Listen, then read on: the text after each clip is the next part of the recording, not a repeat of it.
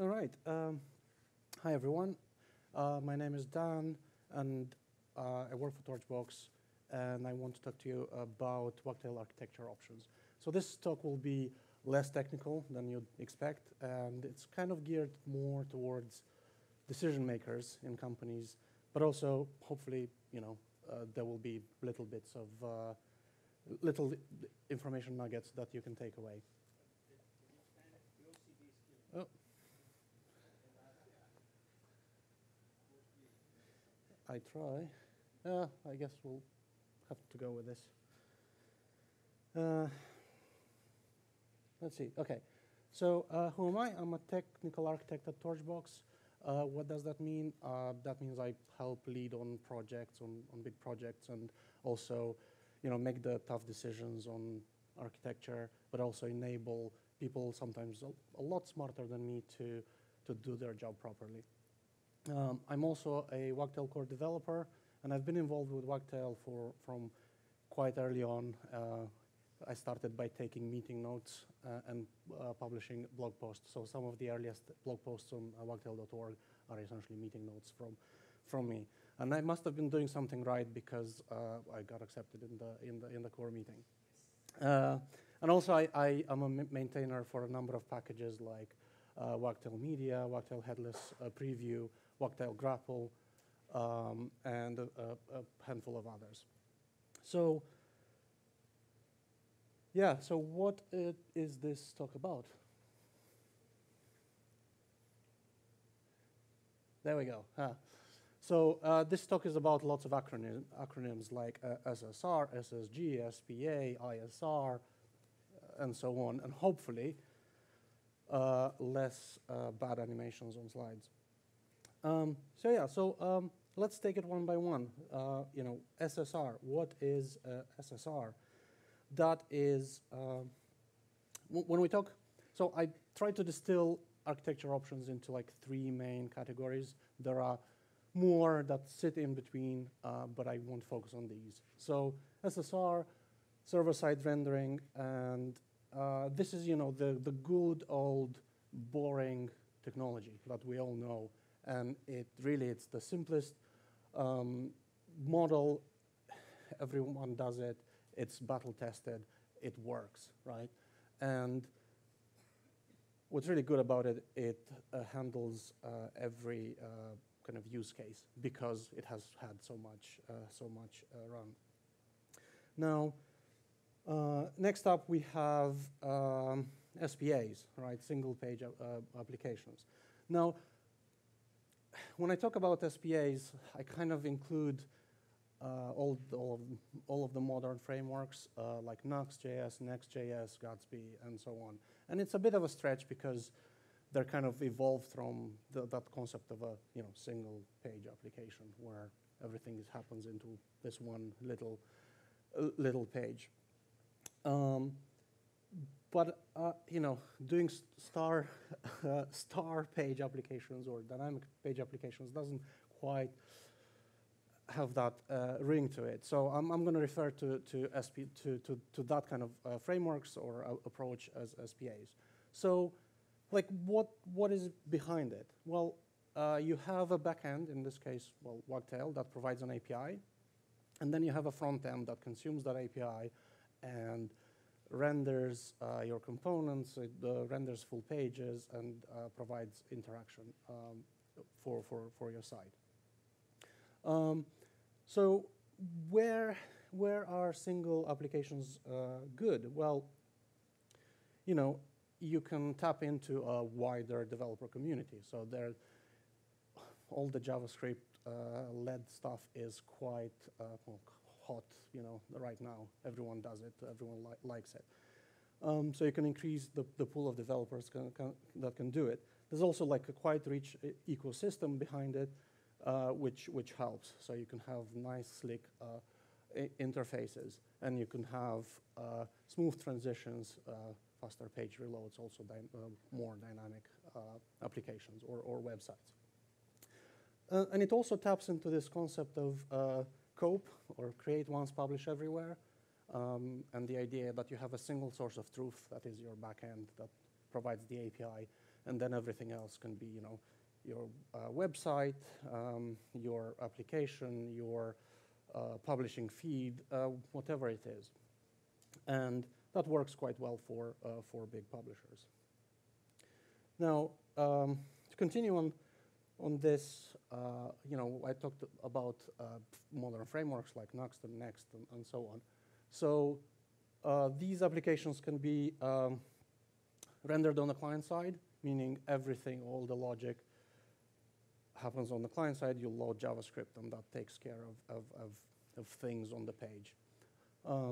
And that can, that has its pluses and minuses. That can sometimes be faster, but also it can come with an overhead depending on the type of the application that you have. Those applications can also render things on the server side. So you saw with the previous Next.js talk a diagram that kind of talked about that a bit. Some come with this kind of universal or hybrid rendering, which means that they will render pages dynamically and then cache them and kind of make them static, right? So that kind of incremental approach. And some of them, or quite a few of them, also do static generated. So what's static generation, right? So static site generation takes that concept of essentially you take your data and you generate a static site, meaning good old plain HTML files that don't change and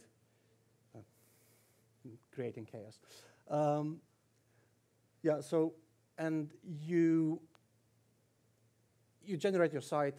It's essentially just that HTML and CSS, and then you can deploy anywhere, and it has like unbeatable performance because you don't have to re-render things. It's really easy to cache, and as it says there, it's quite cheap to host. And frankly, in my view, that's the holy grail of websites. Kind of, we started with static websites, and kind of we're sort of making that circle again. Now, so kind of trying to visualize the different types of these applications. So, server-side rendering, you have your audience, your client, that essentially talks to your backend, and your backend generates the resulting files and serves them back. With SPAs or the the modern frameworks, you have your backend, you have the front end, and then the audience talks to mostly to the front end, but from time to time it will happen that they have to talk to the backend and then do that whole round trip.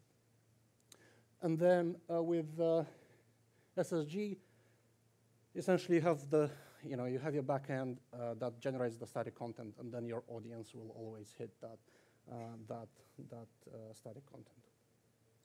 Now, one of the things kind of decision makers have to take into consideration is is development costs. So if we take server-side rendering as the baseline, what are the costs of the other options? So, and this is like highly unscientific because there are many factors that will influence that. But generally, if we take the traditional approach at 1x, if you do the static site generation, that incurs a slight additional development cost, be it adding additional modules, for example, Wagtail Bakery, or whatever your tool like Next.js or Nuxt.js has that capability, right? And then if you look at SPAs, then the cost can increase, and there are a variety of factors. How familiar your team is with the product, whether it gives you all the capabilities or not. Then there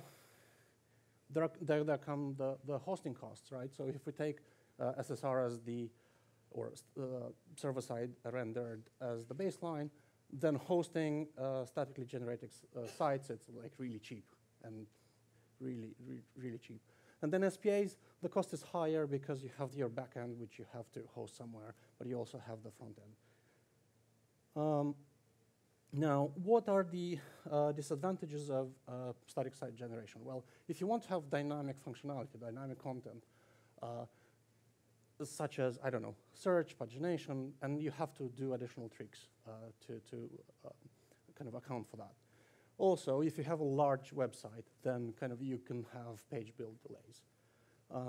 And if you're also trying to paginate, that kind of exponentially increases the number of pages that it has to generate. So it's a trade-off that you kind of want to consider. So if it's a few hundred pages, sure, that's going to be fast. But if you have tens of thousands, editors may not want to wait 5, 10, 15 minutes, whatever it takes. So what are the disadvantages for single page applications? Well, there is an additional development complexity because all of a sudden you have different tool chains and different methodologies and different technologies to kind of account for. And also you kind of have an additional layer in terms of like the deployment, right? There are different kind of ways of deploying your backend and the front end. So here are some like rules of thumb, right? So if you want, like if your main like driver is security, go for statically generated sites, because at the end of the day, what the public ever sees is a bunch of HTML files. They cannot do anything with it. Now, if you you want like the snazziest, the most modern experience, the smoothest experience, and a lot of dynamic stuff, probably SPAs are the thing to go. And then, well, for everything else, forms, A/B testing, personalization, and a handful of others, right?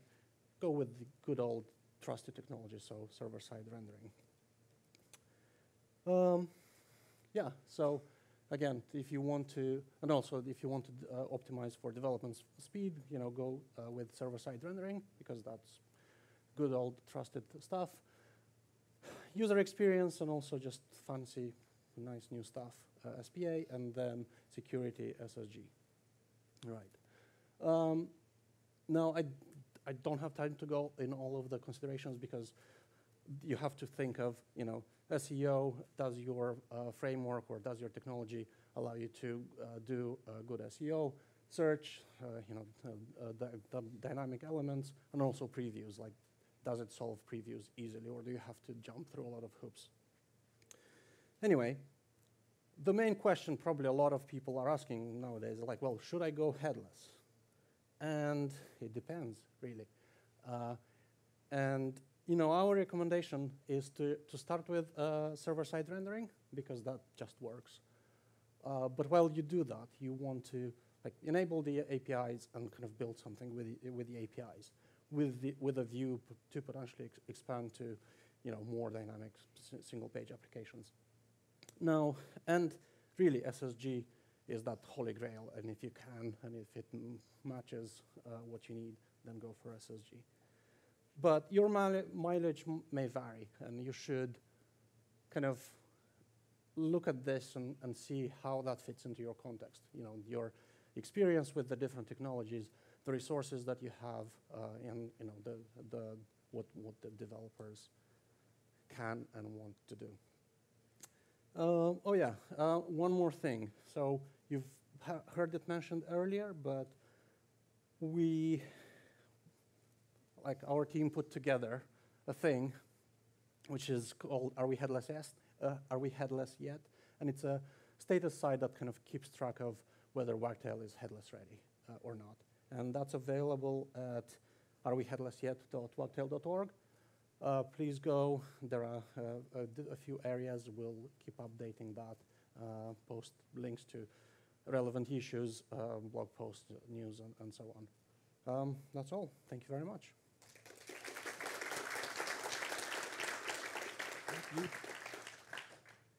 there's a question. So we've got a question from online from Kjartan. Would it be realistic to consider static site generation strategy for a site with 150k plus unique pages, where dozens of unique pages are created every day, and use large news site for an example? Again, it depends. There are, what's the build time for that?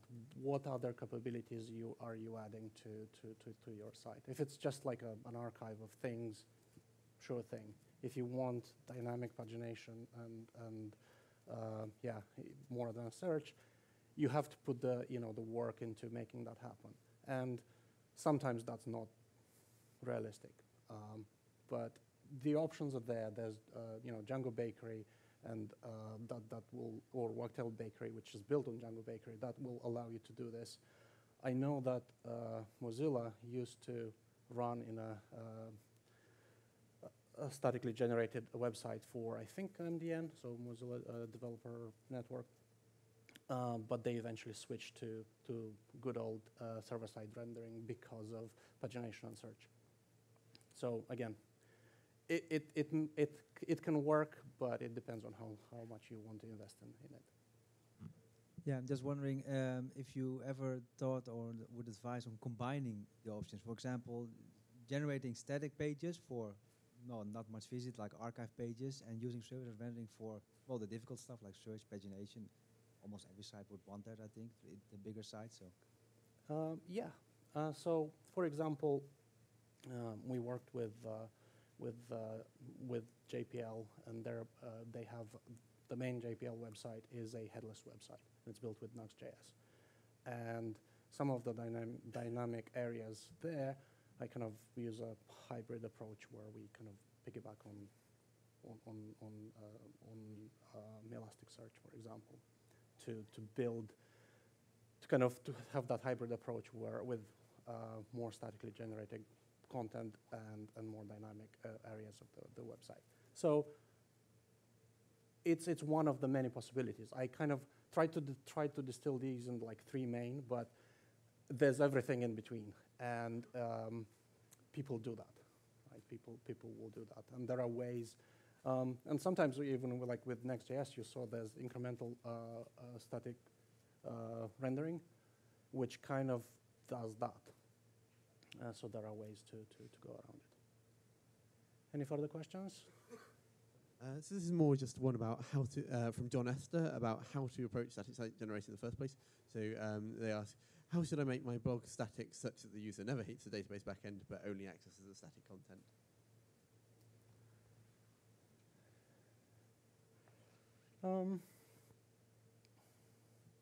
Well, I mean, again, my answer will be it depends. But yeah, try. You can try Wagtail Bakery, for example, and that will bake your Wagtail site into a static one, and then you can put in there's like Lunar.js or other services that could allow you to search things.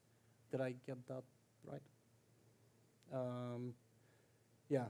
I think in a lot of cases, right, you also want to have a degree of experimentation and play, because you cannot make a choice unless you've tried several of the options and you kind of know what's involved in them.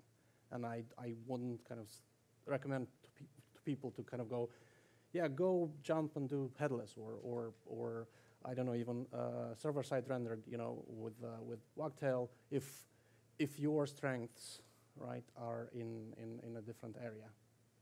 So try to play to the strengths, to your strengths, to your capabilities.